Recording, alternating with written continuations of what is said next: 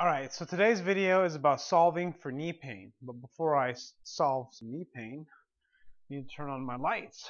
So, solving for knee pain. So, I want to tell you my approach and teach you kind of how I go about helping clients solve knee problems and how I solve my own knee problems when I have issues. A lot of what that occurs when it comes to squatting, particularly squats, that causes knee problems has a lot to do with dysfunction and asymmetrical loading of the body. So if you squat heavy or you squat at all, or you run even if you walk, you're going to have asymmetrical loading sometimes. And sometimes you'll have too much asymmetrical loading where one side is getting more loaded than the other. And it's quite normal for your body to have a little bit of asymmetry, right-handed, left-handed. But there's a point where when it becomes too much, it becomes an issue. So this kind of leads me into kind of a topic or a story about a client that I trained today, new client, and she has some knee issues.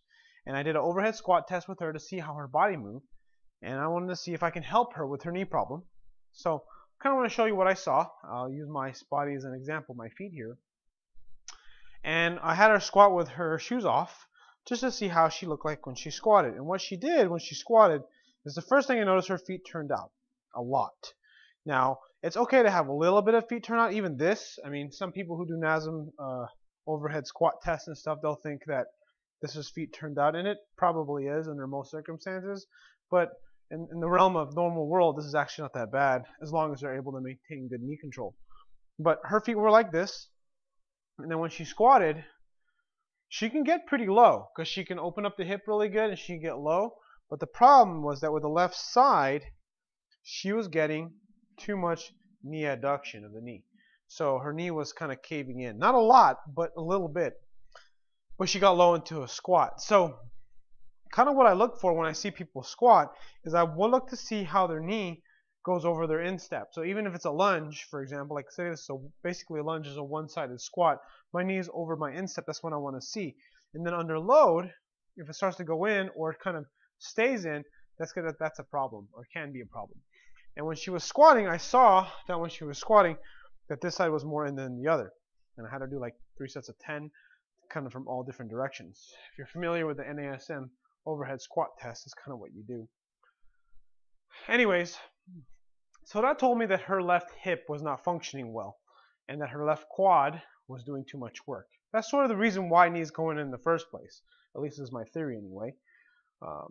Is that when you get to the bottom of a squat and you have a lot of weight, one of the reasons why your knees will cave in is because you want to get more speed out of the bottom from your quads and more strength.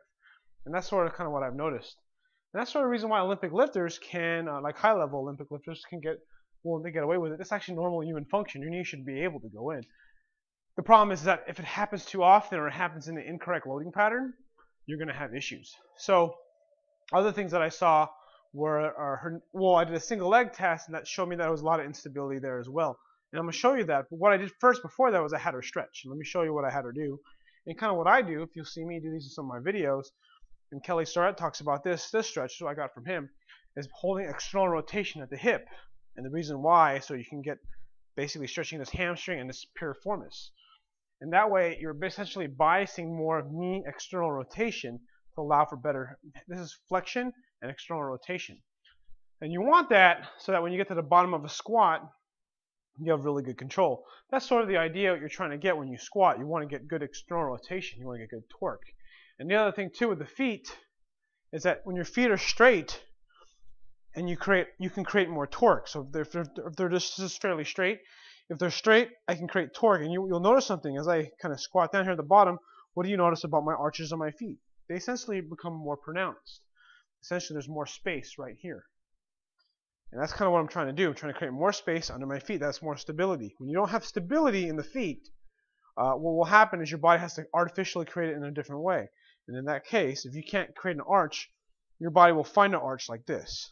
This is not an arch, but this is kind of what your body does because it doesn't have an arch. It has to find stability, and it searches for it. Kelly Starrett talks about this. Your body's finding stability.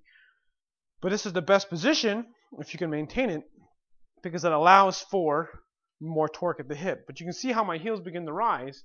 There's dysfunction there, but this is where I'll get more torque. This is kind of why Olympic weightlifting shoes help a lot in the squat because they allow for your essentially extra range, extra dorsiflexion. In case you don't know or don't remember, dorsiflexion is basically the toes going up towards the knee.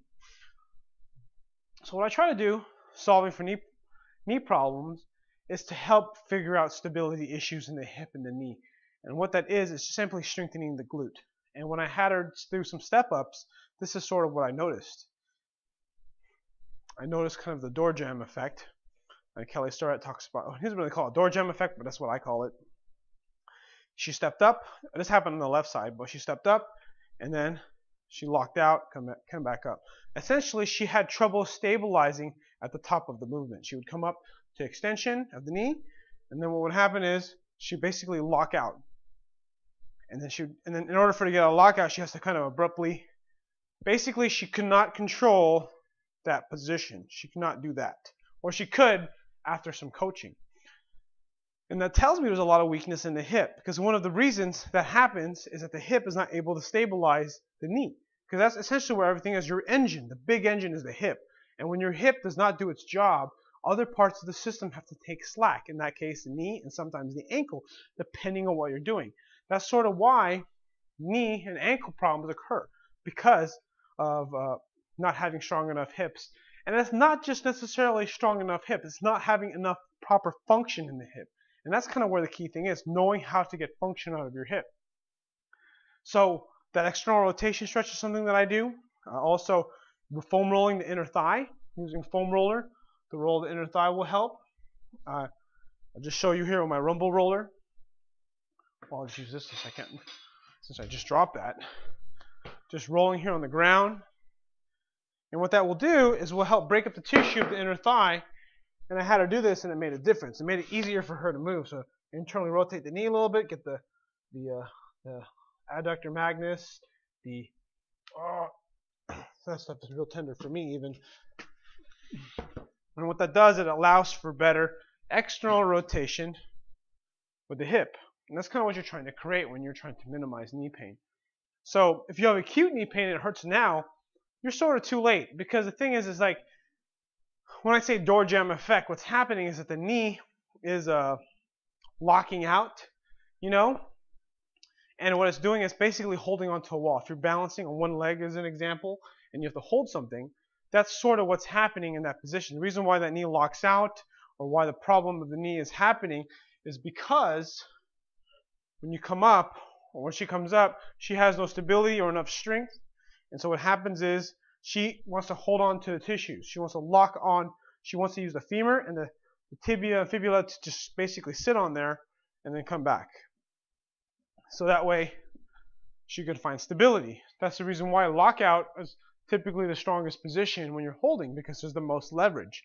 Your bones are structurally holding your position, and what that does, it allows you to stay stable. So in order for you to solve these problems, gotta strengthen the hips. And I'll go into more detail in other videos. This is the second video I've made. If you're watching this, you'll just get more ideas on knee pain. Essentially, they're two of the same video. I just wasn't happy with either of them, and I'm still not happy with this. But I'm gonna post it anyway, because if you do like watching my videos, you may get something out of it. And if you have a comment, place a comment below. Thanks for watching.